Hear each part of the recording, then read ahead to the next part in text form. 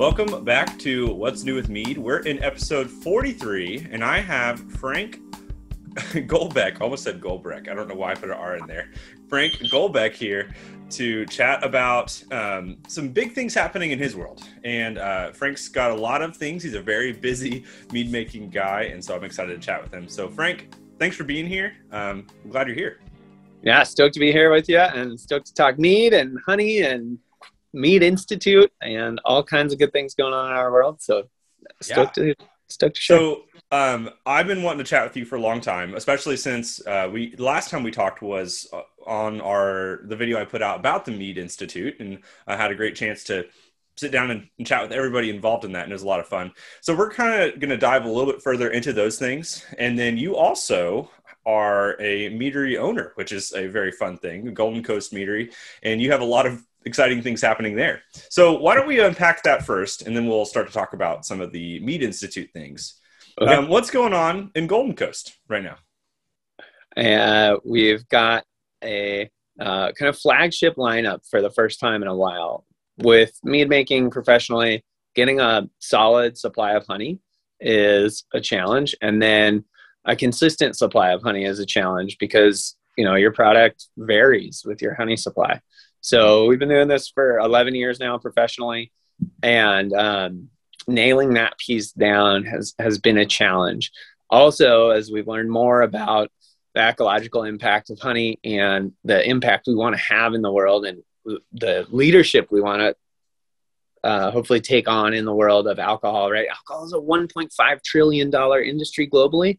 Oh, wow. Like, it's huge. So the impact that alcohol has on the earth, is primarily annual monocultures, where the bees are a perennial polyculture, right? So the contrast between beer, wine, and spirits, where you're tearing up nature to plant one crop to create a sugar that you then ferment and turn into beer or wine or spirits, is a huge negative impact on the earth from major measurements of biodiversity, soil health, water sequestration.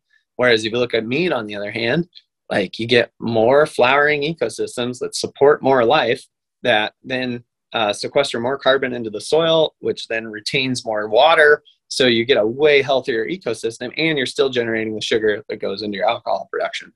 So we like to say that mead can really shift the alcohol industry and agriculture globally if it gets back to its former position in the world.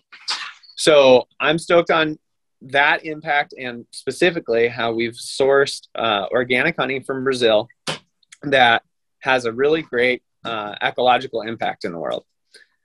It also has a great flavor profile that allows us to make these three meads, dry mead, a sweet mead, and a sour mead, all from the same honey. So we can share this impact story and share some really great meads that hopefully meet people where they're coming from and show them that, yeah, mead can be sweet if you're into that, but mead can also be dry and floral and complex and layered with our dry mead, and then mead can be tart and rich and refreshing with our sour. And from those three, they're all sourced from that regenerative organic honey, which still needs a certification to prove that that impact is happening. It's not just greenwashing, which we're also working on. And would be stoked to share that with folks if people are interested in what regenerative apiculture looks like, right? Apiculture is beekeeping, and regenerative apiculture is apiculture that's good for the earth.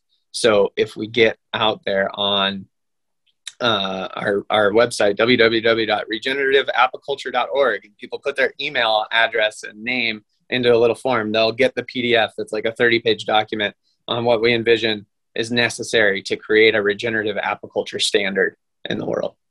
Man. Yeah. I find that fascinating because I've never really honestly dove too deep into the behind the scenes. And I think a lot of people don't, because some people don't necessarily like to know how the milk is made in a lot of ways. Right. They just like to enjoy the milk. And so, and same thing for mead. But it is important. And I think everything you're saying right now is sustaining to what we do as mead makers, but not the longevity of our earth ultimately too. So I find that fascinating. You did have one little comment about, obviously you're sourcing this new honey, which is really fascinating, and that intrigues me a lot. But my question is, you have a dry traditional and a sweet, and then you're going for a sour. Are you, or I guess, how are you achieving the sour profile? Are you using a yeast? What's your goal there, or your Yeah, way? so that's a great story. Our sour is really our flagship project. It is something that we make and really put a lot of energy into and share with the world in a way that I think is unique in the mead world. And no one else that I know of is making us sour and really calling it their core product. And we also got recognized by the Honey Board as one of the top 20 alcohols made from honey, I think, of the last decade, which was cool. And that was for our something sour, which has evolved into our wildflower sour as we've shifted from a California wildflower honey to this regenerative organic Brazilian honey. So the sour culture and the process that we use was the product of a lot of R&D and hard work. And, you know, we, I'm like in this awkward position of like wanting to guard my little secret baby. Oh but yeah, now I don't feel like, don't tell me if it's a secret. I'm not, you well, do yeah, not I mean, feel like you have to spoil or spread any news. I was just curious. It sounds like it's coming from yeast. well, it's a co-fermentation of yeast and lactobacillus. So we have to manage the fermentation and keep both of them happy. But when we do, we get a product that's really bright and tart and still has all these great honey and floral notes and makes for a mead that really lights people up. But it really also breaks through the hesitance we find in the marketplace that mead's going to be too sweet and not that complex and not that refreshing. Whereas the sour mead is like beautiful and all of those things. Well, and that kind of hits the balance of mead in general. We know we talk about the tannic value to acidity to sweetness levels, and you're kind of not necessarily going into the acidity realm, but you're kind of peering into there, and that, you know, sours are trying to emulate those things. And I feel like sometimes people will think of a sour and they think of, like, at least I do, of like a farmhouse ale sour that is just like, I mean, that thing is all bite. And so I would love, you know, I think a little plug for your website. Do you guys ship mead? Yep, we're on Vino Shipper. So, you know, the 36 states that Vino Shipper can ship out to, we can ship out to. Okay. So, and I'll put that down in the description if anyone's interested in purchasing some mead from Golden Coast Meadery. Of course, I want to push people your way. And it sounds, I have not had many sour meads. I've had some unintentionally on purpose, but I haven't had many intentionally sour meads. So I'd love to get to try yours. It sounds interesting. And of course, like I said, I'm not asking you to spoil your methods, because of course I know that. Well, I think that there's something really powerful there, and on your platform, right? Like, there's an audience that really likes nerding out on the deep dive. And so, you know, I think if people are like ready to have a conversation about regenerative mead and sour mead and engage it in a really thoughtful way, like, we want to have that conversation with them. So I'd ask them to reach out to me, you know, Frank Golbeck at goldencoastmead.com, and like email me. And then I'm happy to talk shop with folks about like how this all came together. Cause there was like over 100 different R&D experiments, and then like straight up divine intervention, which is a pretty great story. We had a distribution contract in New York. We were selling the sour mead out there, and we were selling a few other meads, and we sold out of the sour. And my business partner, who was running the New York distribution game, was like, Frank, we need more sour. I'm like, dude, we don't know how to produce it consistently. And this was like 7 years ago now. And he's like, okay, well, that's what everybody wants. So can you please figure out how to make it? And I'm figure it out. Yeah. I'm like, dude, we're basically at trial number 90 here, and it's like not clear what the path is going forward. And he's like, yeah, well, I'm your sales guy, and I'm telling you, I could sell all of that if you had it. So please make it. And so like I hang up the phone with him, and I'm in the driveway at home, and I just like hit my head on the steering wheel, and I look up and I'm like, mead gods, please make it abundantly clear how to make the sour mead. And I just kind of drove to work, and I get to work, and no shit. Sorry, probably shouldn't use that word. You're good. No kidding. There is a PhD in yeast science on my doorstep at work. Hey. And I'm like, okay. And sure enough, he and I start talking, and we get to the point where I'm like, hey, dude, I've got this issue. Sometimes our sour mead tastes like this, which is awesome and bright and tart and citrusy and honey and yes. And then sometimes they taste like this, which is funky horse blanket. Like, how do we make these consistent? And he's like, well, I'm going to take a look at it. And sure enough, he comes back like a week later, like, I think I isolated the strain, and yeah, let's give it a try. So yeah, man, it was crazy, man. So now we use that strain all the time, and the results have been great. And yeah, having a house strain, that's pretty exciting. It'd be a house strain for that purpose, of course. So one little question on that note, and then we'll I know we have another fun topic.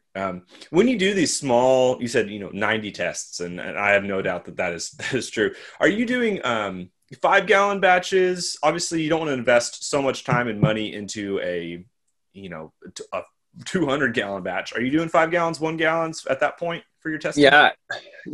11 years of doing this, we're still working on our R&D and piloting. Like, we literally drove out to Riverside to pick up what we're calling our pico and micro scale. Nope, sorry. Our pico is the small jars, right? Where we just like get a basic idea, like in a 1-quart jar.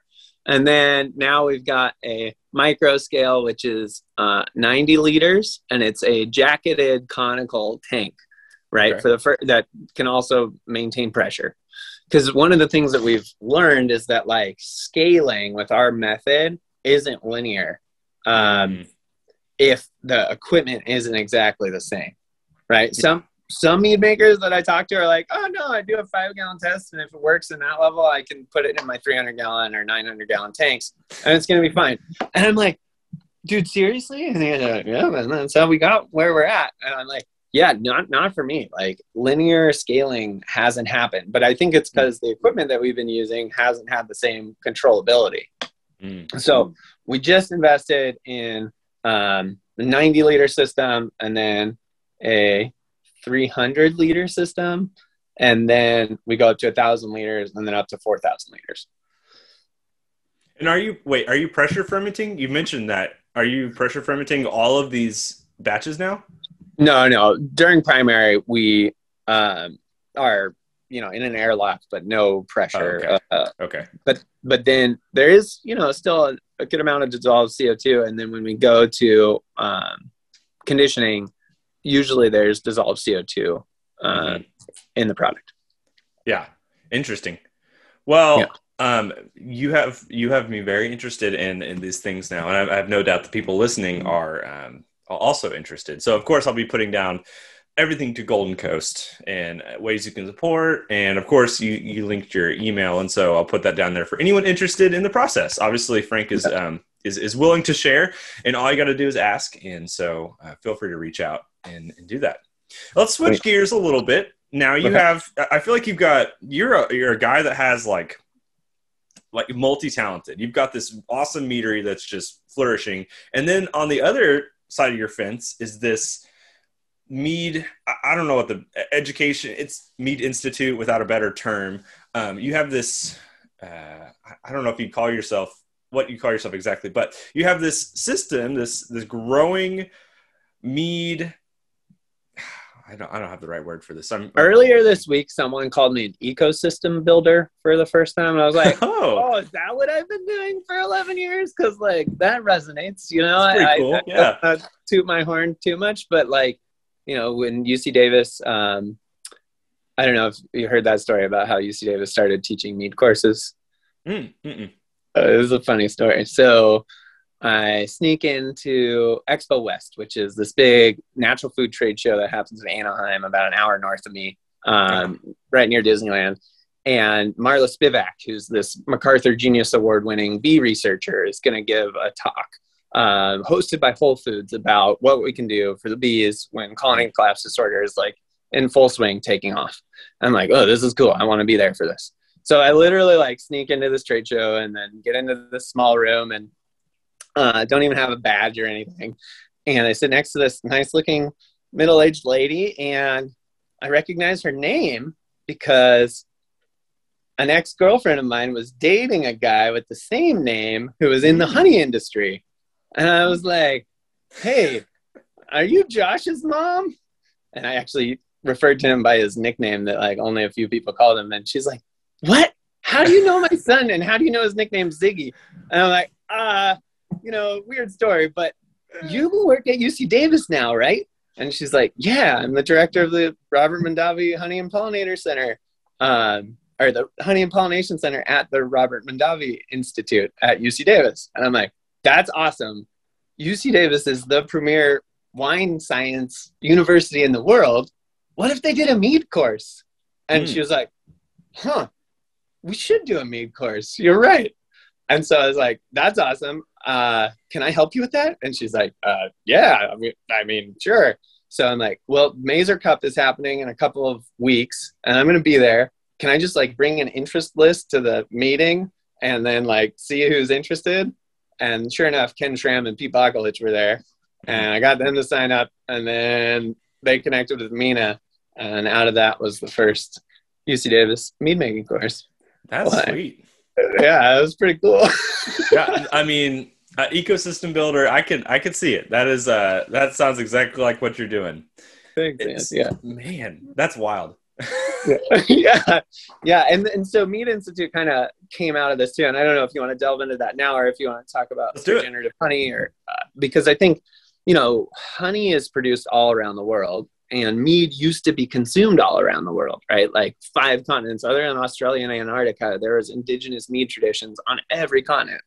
Mm-hmm. And a lot of people don't know about the Central American tradition of Balche. Have you heard about this? Mm-mm. Yeah, so the Mayan people would take the honey from the stingless Melipona bee, which is another social bee, but it doesn't have a stinger. And they would, and like the honey, and getting the honey is really difficult because the bees actually build these little pots of wax and fill them, and they're all like networked together in a really weird way. So it's a lot of work to harvest this honey, but when they would get it, and then they'd ferment it in the trunk of the Balche tree. And it would be included in ceremonies, and like the gods would come down to the party with the people. Wow. Yeah. That's crazy. That's awesome.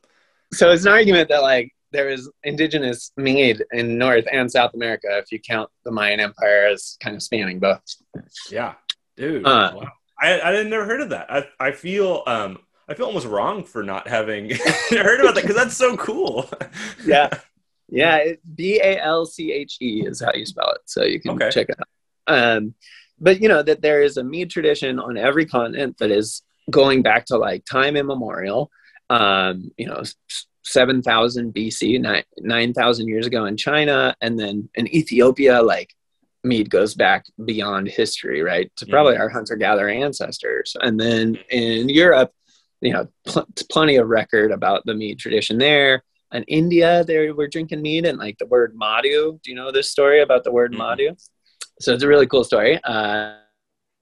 Split, right? They're all kind of cousin languages derived from the same Proto-Indo-European root language that comes out of like Transoxiana, like the Caucasus mountain region. And so those people had this diaspora that goes all the way up to Scandinavia and all the way down to India. And they had this word for this drink made from honey called madhu. And it then cognates into met in Greek and medu in Eastern European Slavic languages. And then down in India, it's still madhu. But they don't really drink much alcohol made from honey other than the few meteors that are getting going down there. But it has this connotation of like wisdom and sweetness and the goodness of life. And so like there are stories in the Rig Veda, which is like this ancient Hindu scripture, about Vishnu walking across the universe, and his footsteps are filled with a spring of madhu. Oh, interesting. Isn't that cool? So there's like all these epic stories that span the globe, and people can grow honey basically anywhere, but the tradition and technique of fermenting mead has been forgotten. Right. But with modern science, like, and nutrient additions, thank goodness, we can like figure out how to make good mead all around the world and hopefully create a ton of value where the honey is produced, rather than exporting that honey, producing the alcohol there, and then importing the alcohol. The sugar can be produced in one place in a regenerative way, and then the alcohol can be produced there and consumed there, and those dollars can stay local. Yeah.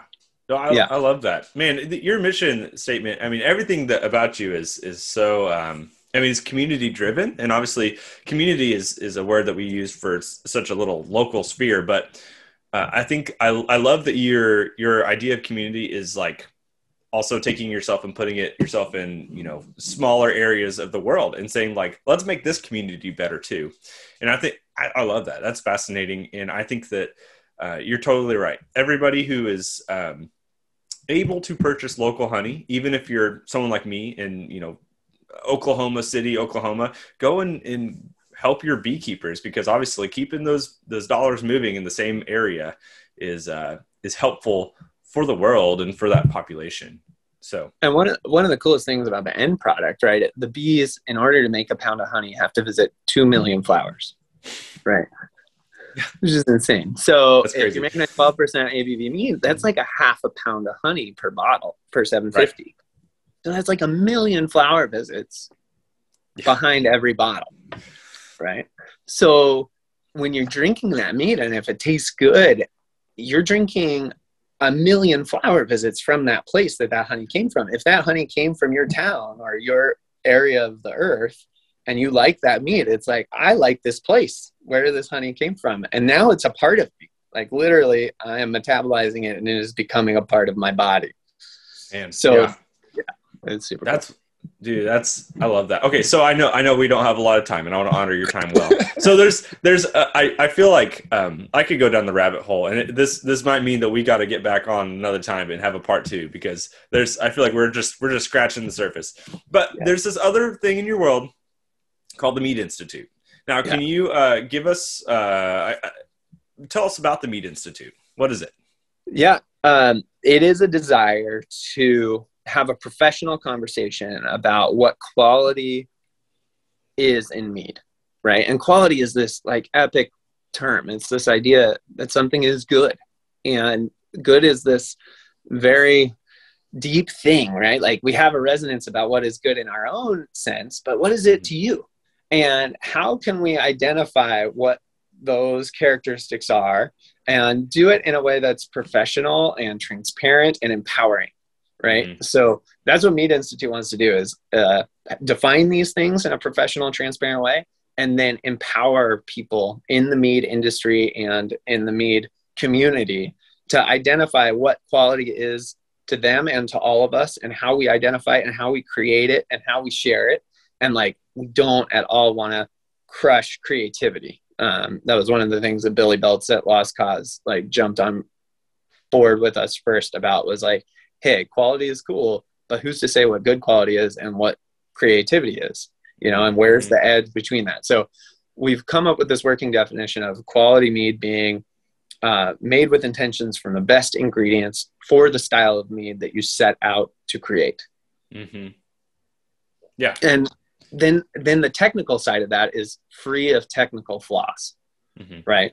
Which we're still working. So one of the most exciting programs that we're working on at Mead Institute, and Ken Schramm's been leading this one, is working with one of the leading wine testing labs to create a battery of tests. So for one fee, a professional meadery can send off the right amount of samples to this lab and get objective measurements of these certain compounds that we've all identified, you know, and Ken Schramm and Pete Boklich, who are on the board at Mazer Cup, and then Carvin Wilson, who now is the chief administrator of Mazer Cup, right?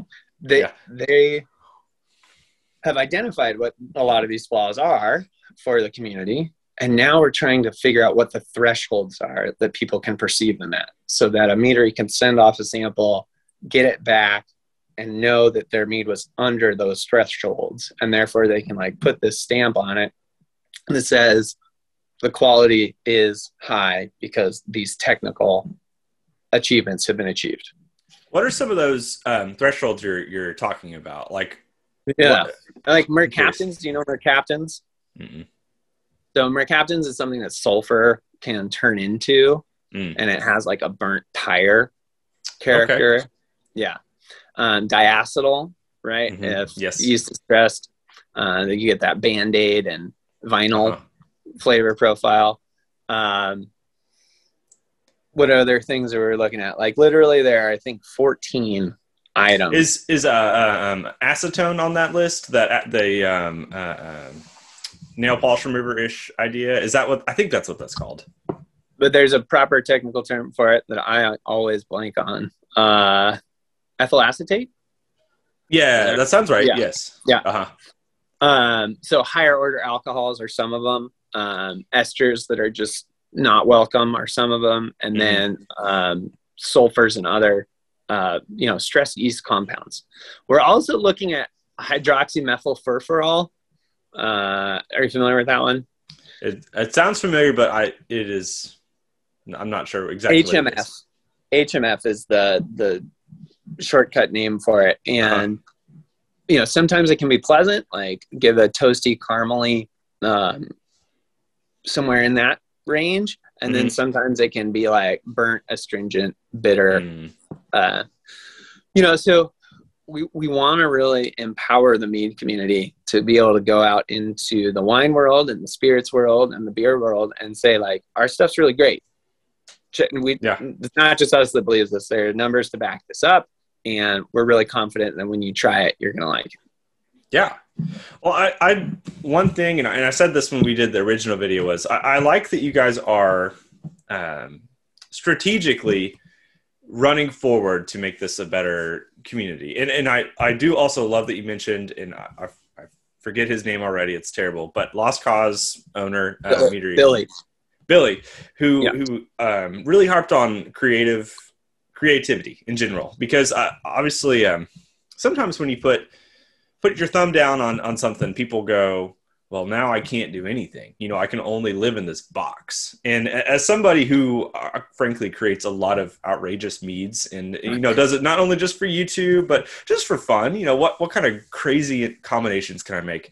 I want this hobby to be limitless, but also be able to go somewhere. Sometimes when you take away all the limits, something goes, whatever that is, can go nowhere, because then you have 10,000 iterations of the same idea. And that one idea never really permeates to go far enough. And so I think having the standards and having I don't want to say truths, but protocol that these are the things we're looking for in a proper mead is important for us. And or these are the things we want to make sure are not there. Yeah. All, right. Yeah. And no, you're just talking about, you're mentioning all of those fusels, basically. Really, I always refer back to, I'm like, I know this could be a fusel. I need to find, and I don't know if it's out there, it could be just a great chart of all of the 14 fusels, you know what I mean? And just like hang it up on my wall. So when I'm tasting stuff, I'm going, am I tasting this? Because they're apparent. And the fact that we have a whole community that is built upon identifying and creating, I guess, tiers of,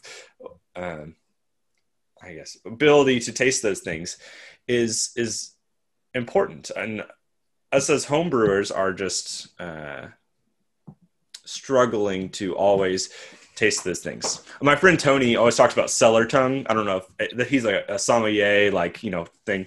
And I feel like a lot of mead makers get cellar tongue, meaning that they only taste their own stuff, and then they have no concept of what the rest of the world is. And so obviously there's a lot more to unpack there, but tasting other meads can help your palate and help you identify good and bad. Exactly. Cellar tongue is the thing that holds us back in a lot of ways, right? When you don't notice a flaw that's technically there, and people want to be encouraging to an entrepreneur, and then they try something and they go, that's nice. But if it's not really clean and bright and beautiful, not going to get a second sale, you know? Yeah. So for people, and I think also it will unlock creativity, right? Because if you know that you're creating something that's never been created before and it's clean and you're really stoked on it, then when you're shouting from the rooftops and people like the skeptics show up and they're like, I don't know about this. And you're like, yo, I've got the numbers. This is clean. Like, if it's not your cup of tea, go find another cup of tea. But like, this is a beautiful thing that we're stoked on and we're confident it's clean and quality.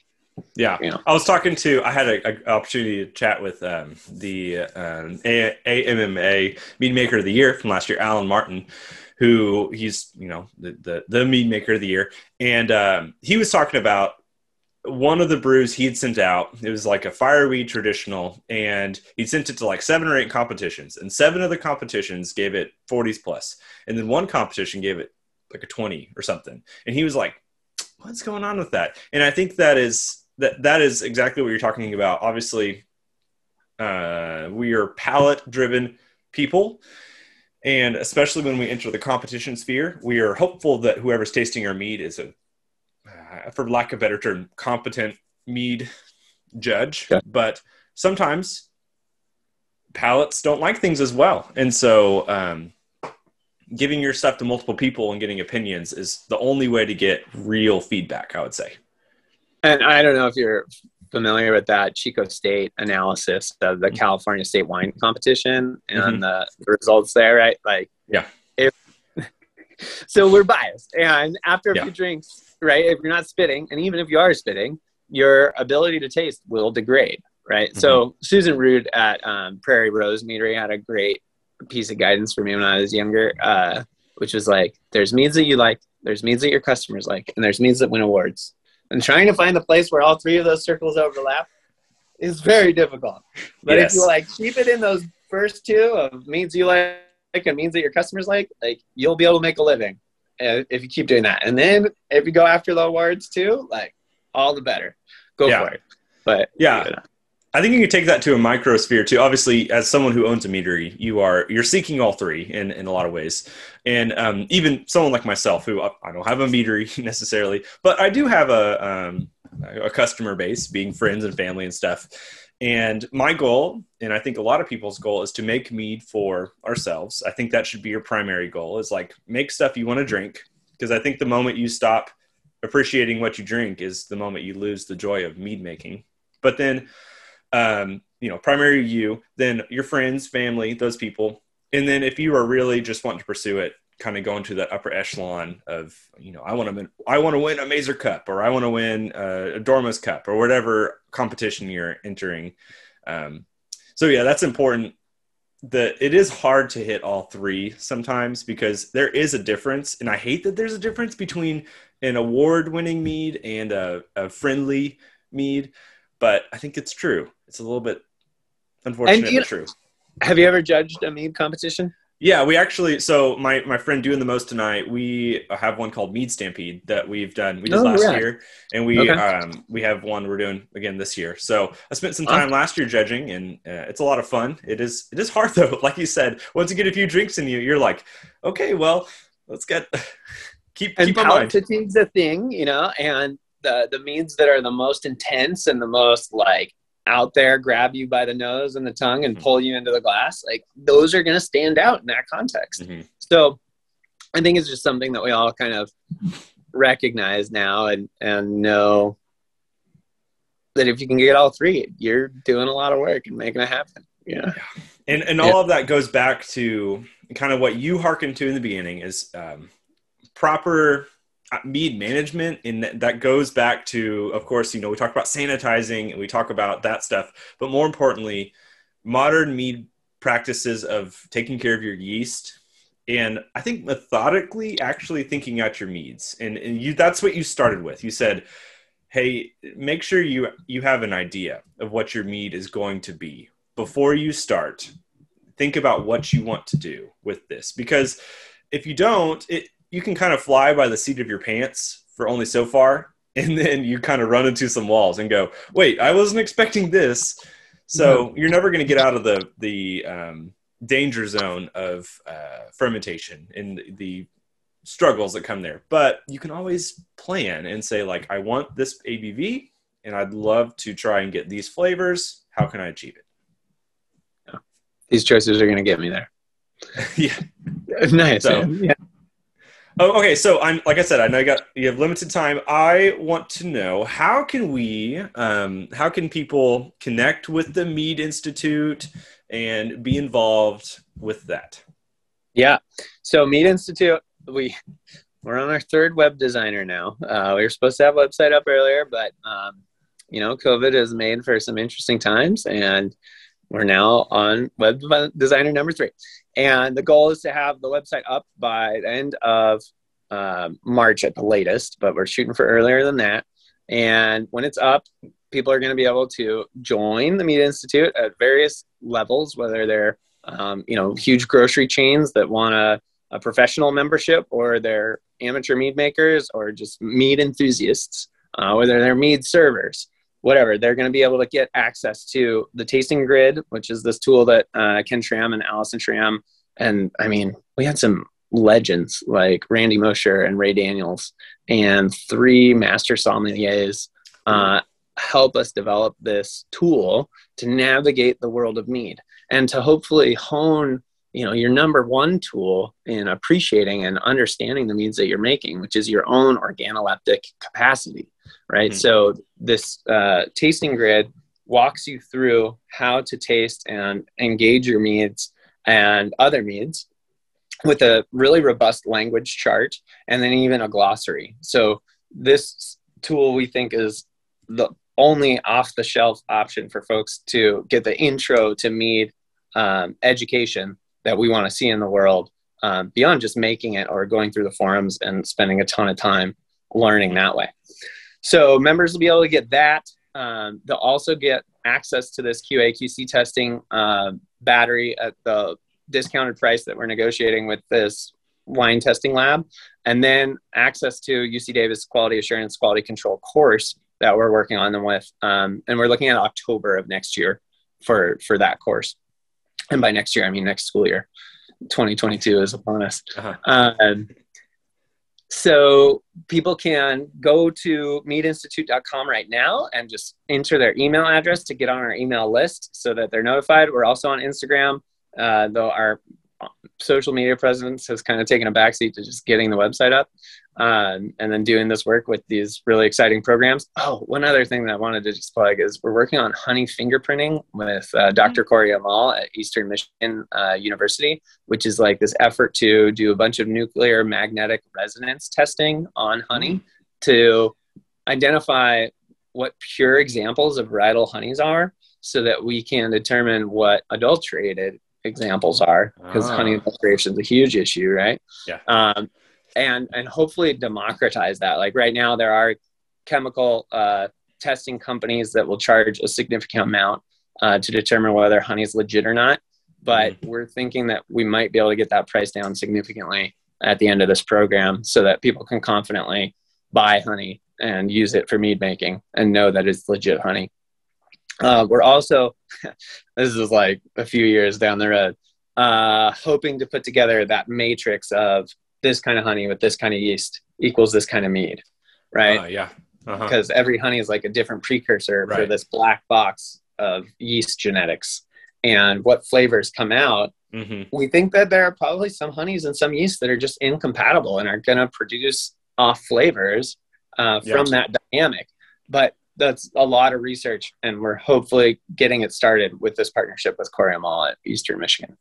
Well, that's like, there's the Lallemand, there's a yeast chart that goes through every single, this yeast is great for white wines, and this one's great for red, and this one's great for blah, blah, blah. And it goes through every single one. I mean, you're talking about the same thing for mead. And I think that's what with people want.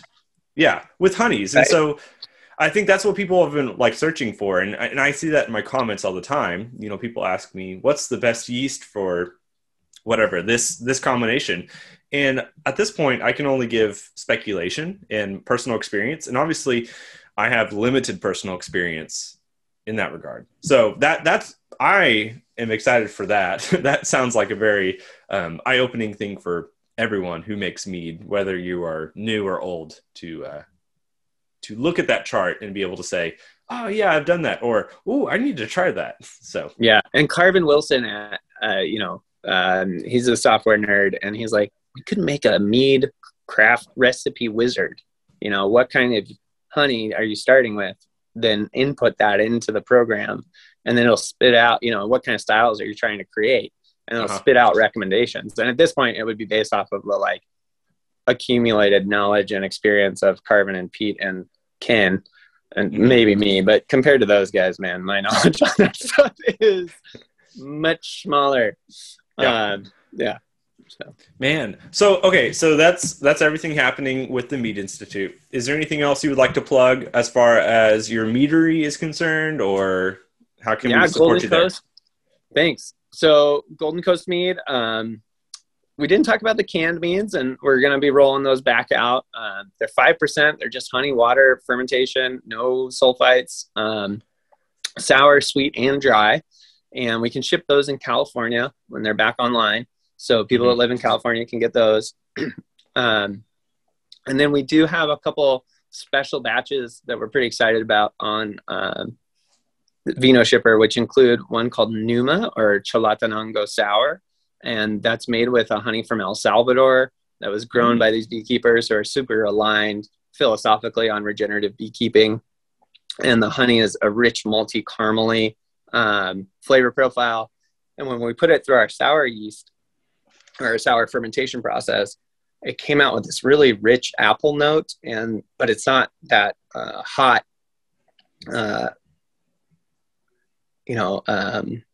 Jolly Rancher apple. It's going to be like, yeah, rich, caramely, brown sugar apple with a tart back end. Yeah. So we're super excited about that. I'm going to get some water. Oh, you're good. You're good. I totally understand. Thanks. So, Chalatenango Sour online. And then we have our desert blossom honey, which is honey from the Sonoran Desert.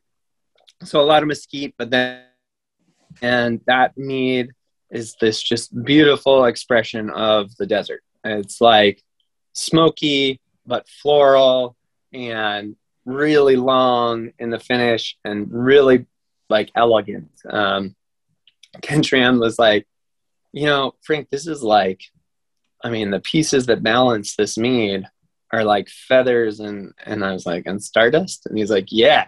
You are just dealing with the lightest components of the mead stool in terms of acidity and sweetness and florality and alcohol.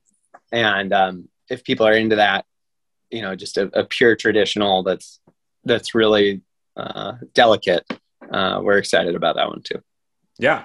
Well, so Frank, I'm going to be making sure that everything that is Mead Institute related and Golden Coast is down in the description, so everybody listening or watching can go and support you. And I think that on both endeavors, you are, it's kind of fun because on one end you're creating all of these awesome recipes and things, and you're getting to commercialize and share these great meads. And then on the flip side, you are tackling, I'll say, great mead issues found in our world, and kind of in some ways commercializing and making our world, our mead world, a better and easier place to be a part of. And so I find that super fascinating, and I hope that everybody listening is in support of that. It feels weird to say, because everybody listening who cares about mead should be in support of mead growth. And I think you guys are seeking to grow our mead community in a greater way. So I appreciate that. Yeah, we like to say, more mead equals more bees equals more life. But ultimately, it's the mead drinkers and the people that make the mead and share the mead, right? Mm-hmm. It's all of us working together to make that happen, that it's going to make a meaningful change. And it's going to make our lives a lot of fun while we do it, right? We can sit there and kind of worry, or we can put our lever into the machine and start to move it in that direction by making mead and sharing it with people.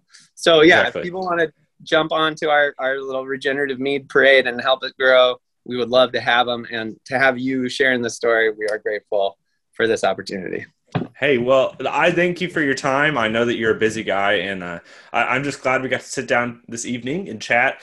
And of course, like I said, everything it will be down in the description of this and the podcast player if you're listening on that. But go support Frank in all of his endeavors and the Mead Institute and Golden Coast. We are responsible, everybody listening, for making the Mead community better. And it's as simple as just sometimes clicking on a website. You never know what you'll find on that website that makes you interested. So click on it and just kind of peruse around. It takes 15 seconds. You never know what you will find out of that. So Frank, thank you for your time. This has been a lot of fun. And I mentioned it earlier, and I really mean it.